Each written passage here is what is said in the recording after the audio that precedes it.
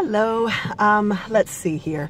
It has been a little bit longer than it should have been for this posting, but as always, I've got things going on in life. So this week, I wanted to let you know I am up to 66.5 pounds lost. I had actually not been having a whole lot of movement, and in fact, I had gained about an ounce last week, and I know that it's because I've been staying out at night and eating later than I usually do. So it has skewed my intermittent fasting a little bit.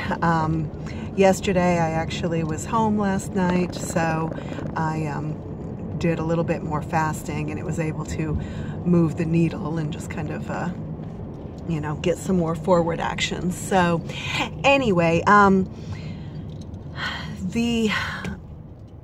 there's not a whole lot that I have to report, honestly, just that I have lost another pound, so I'm up to 66.5 pounds lost. It has been since the end of April when I began this diet, and things are just plugging along.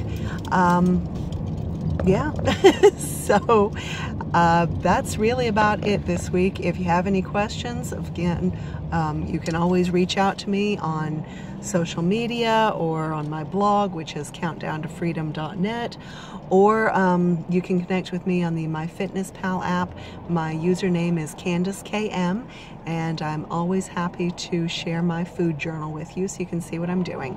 So that's it for this week, and I will talk to you next. Thanks. Bye.